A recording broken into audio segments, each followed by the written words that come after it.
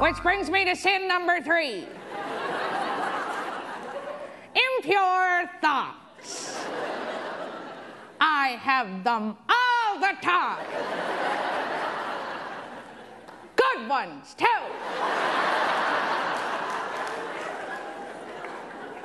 I'm having one now. I love Quebec, though, man. It's cool. It's different there. Montreal, happening spot. Which is different. I enjoy a cigarette, but Lord jeez, they smoke in Quebec like it's a cure for cancer. According to an article in a recent Esquire magazine, the magazine for men, why, men have a staying power of an average of 4 minutes. 4 minutes. Why, that's great news if you're boiling an egg.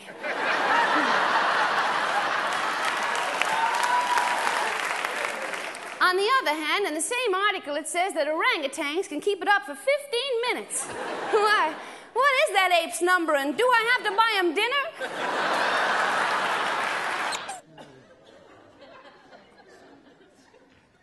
Remember you used to drink everything like that when you were a kid? Come running in from outside?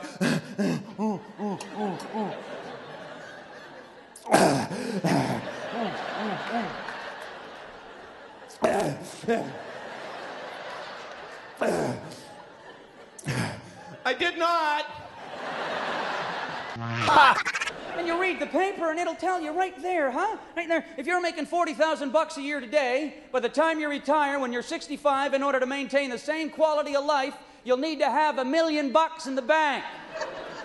$1 million.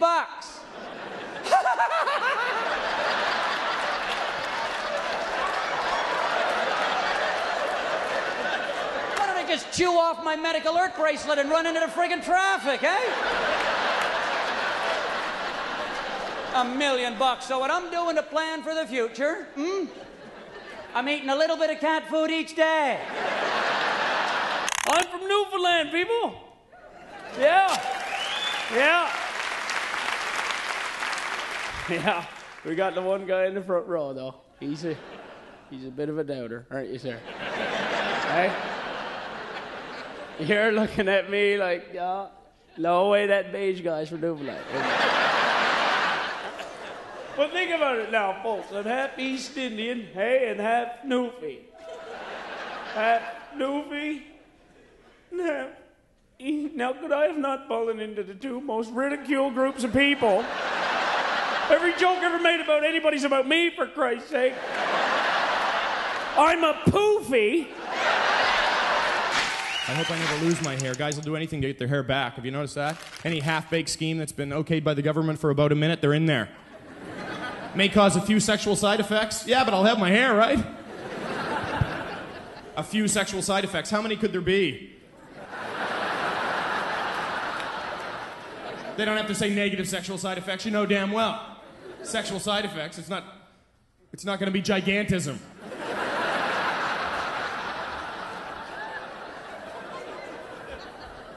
Yeah, not only I got my hair back, my dick is huge.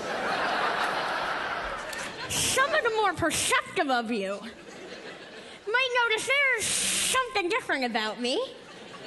Can't quite put your fingers on it. But you know, there's something strange about that sassy siren. I have a lisp. Whole front row's like, no friggin' kidding. My wife has an ass like J-Lo. No, Jell-O. You know the song. Dun, dun, dun, dun, dun. Dun, dun, dun, dun, dun, dun, dun, dun, dun, oh, yeah. Look at you. You're all smiling. Don't even know why. It's the worst year in hockey history, and everybody's like, yeah, I like that song.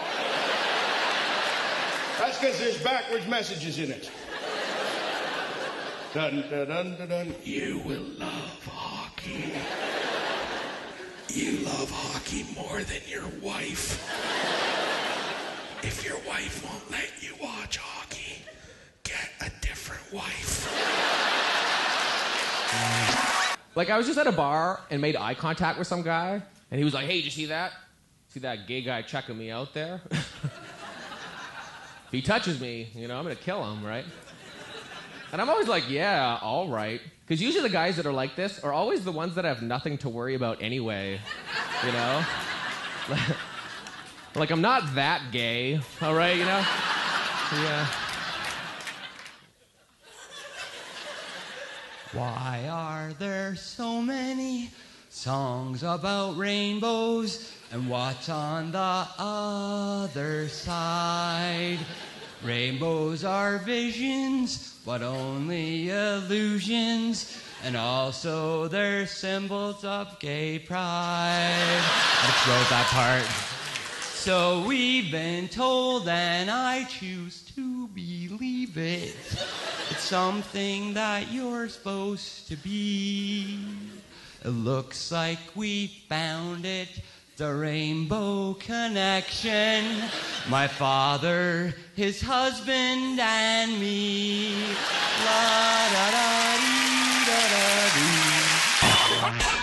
The only thing I don't miss about Canada is the winter, the cold, the snow. But however, there is one snowstorm that I actually would have paid money to have been in.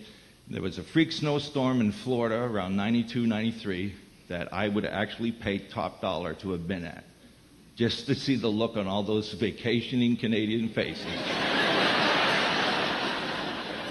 I would have paid top dollar just to have been in front of those timeshare condos when those Canadians woke up and went,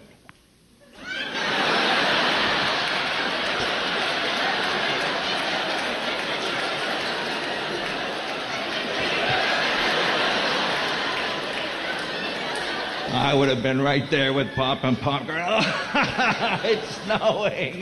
Where are you from, Toronto? It's not even snowing there. Good evening, everybody. I'm John Maloney, and yes, I have genuinely been mistaken for a lesbian.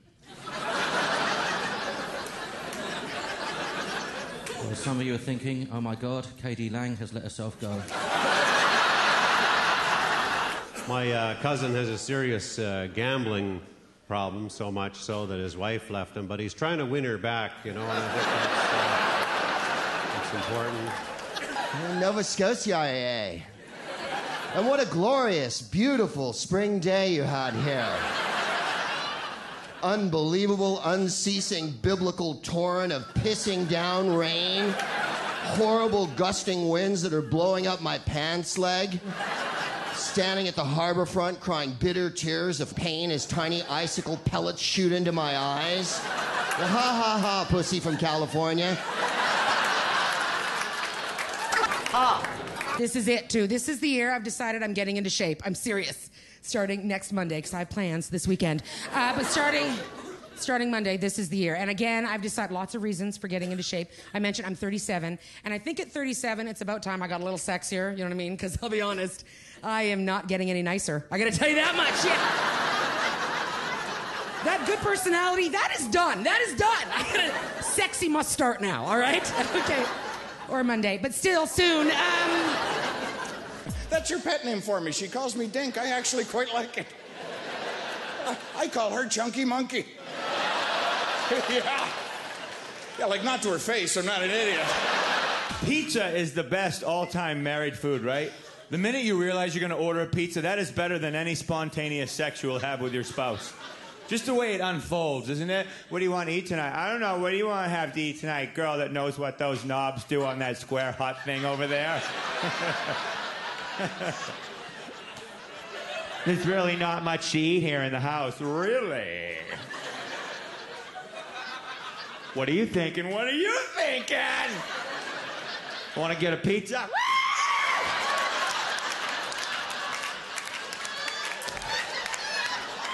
You complete me.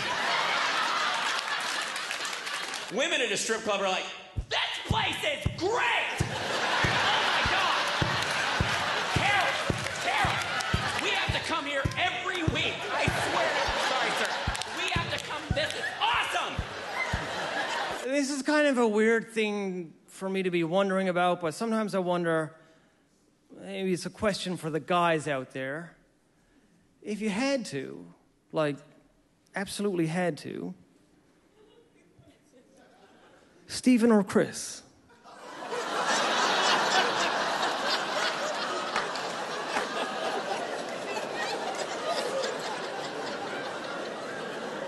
Stephen, right?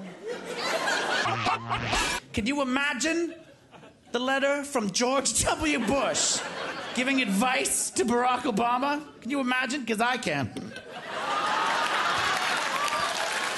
Got it right here.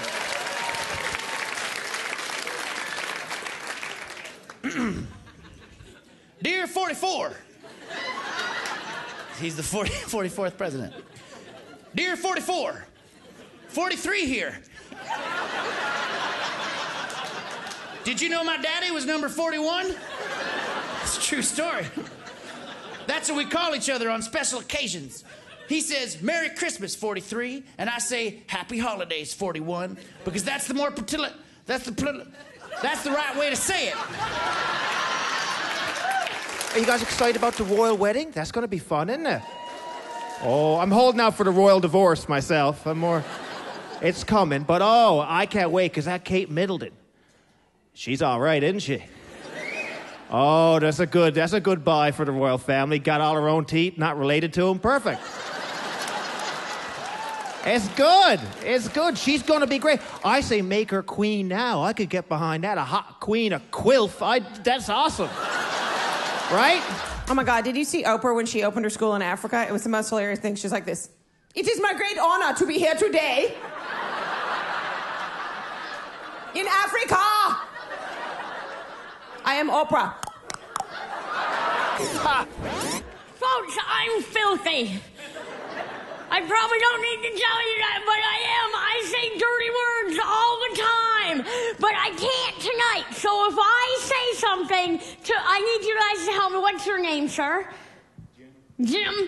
Jim. Don't be afraid, Jim. I won't hurt you. Jim, if I cross the line at any point tonight and you guys get nervous and you're like, oh, that little hobbit, she's getting too dirty, you yell out, get her, Jim! And I'll lean over and Jim can come up and smack my arse.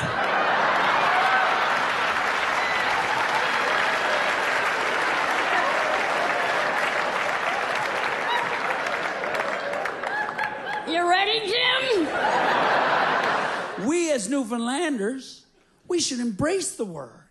Make it our own. Take it over. What's up, my Newfie?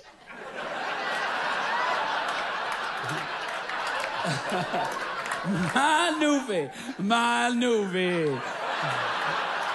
Newfie what? Newfie, please. What's it take for a Newfie to get a beer out here? And it's in my penis. Penis, penis. Penis, penis, penis. I made you with this penis, penis.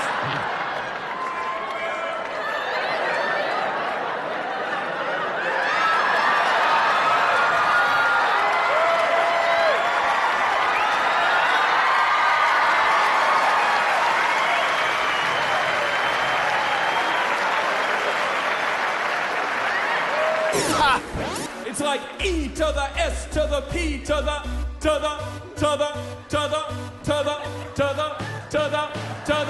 my baby spoke Espanol. She was like P to the S to the T to the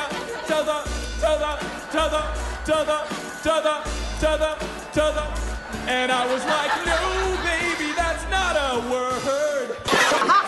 They built a Tim Hortons in Afghanistan. You know that, hey? They built a Tim Hortons for the soldiers. How addicted to Tim Hortons coffee are we? The soldiers needed one. All right, men, tomorrow morning, 4:30, we attack the Taliban. Oh, 4:30. Who's doing a Timmy run? Are you going? You going? Yeah, you want one too? Yeah. Get a tray. Get a tray. Since I got to Toronto, I've been watching this show. I really enjoy it. It's where they take a bunch of sort of like amateur sports enthusiasts and they pit them against actual professional athletes. You know the one I'm talking about? No, not pros versus Joes. It's Leafs hockey. Leafs hockey. That's what it's called. Love the potato. Amazing thing, the potato. You can bake them, you can fry them, you can boil them, you can eat the bastards raw. And if you leave them under the sink, they turn into more potatoes. How there was a famine is beyond me.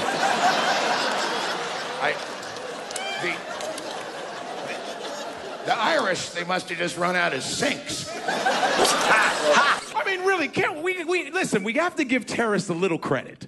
A little. Come on, they're good at what they do. Do you really think you're going to catch somebody suspicious, really?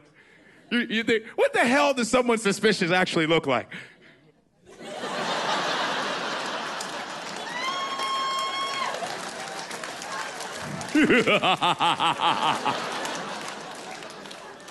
Excuse me, officer? What? I saw somebody suspicious. Well, what was he doing? That Scooby-Doo tiptoe thing. And just surprising sights. You're driving in towards Sydney. I look over, I see the Lick-a-Chick restaurant. Oh, my God. No way. That can't be legal. Is that even... Unless you've got a baby chicken deep fried on an ice cream cone, that seems to be stretching the boundaries of civil discourse right there. What a beautiful city. What a nice people, nice couples, stability. Compare that to me. I travel around like a circus freak. Never married. I date girls at least half my age, no kids. You end up faced with yourself in the mirror. Like, what are you? Some kind of a genius!